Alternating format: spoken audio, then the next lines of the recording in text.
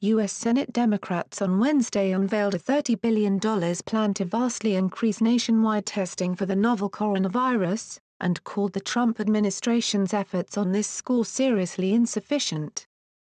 "We have to ramp up testing so it can be done on a broader scale," Senate Democratic leader Chuck Schumer said in a call with reporters, adding that the nationwide effort should include more rapid tests and contact tracing. "The administration is at best scattershot and at worst just chaotic when it comes to testing," Schumer said. Businesses across the United States have temporarily shuttered or significantly curtailed their operations since March as the coronavirus swept across the nation and governments urged workers to stay at home to help stop its spread. Many healthcare experts believe it is essential for comprehensive testing to be put in place before the economy can start to open up again.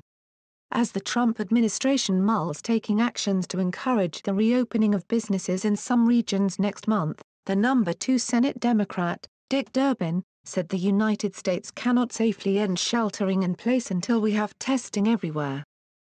Democratic Senator Debbie Stabenow compared the level of testing in the United States with South Korea's, saying the latter has conducted tests on 40 times more people per million, and has seen far fewer confirmed cases of coronavirus. The nation's top infectious disease expert, Anthony Fauci, said in an interview on Tuesday that public health officials needed to be able to test for the virus quickly and isolate new cases and track down new infections before social distancing and other restrictions could be eased. Schumer, who has been engaged in renewed talks with Treasury Secretary Steven Mnuchin on a new coronavirus response bill, said he hoped the Democratic testing proposal would make it into such a measure. Republican congressional leaders have argued that the bill, the fourth since last month, should simply add around $250 billion to a recently approved $349 billion government loan program to help small businesses hurt by the pandemic.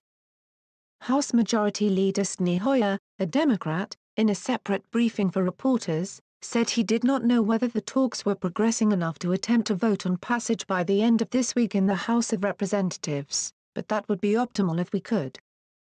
House Speaker Pelosi calls Trump WHO decision senseless, dangerous.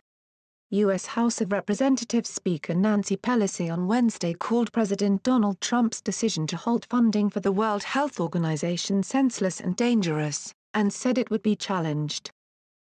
"The president's halting of funding to the WHO as it leads the global fight against the coronavirus pandemic is senseless," Pelosi said in a statement.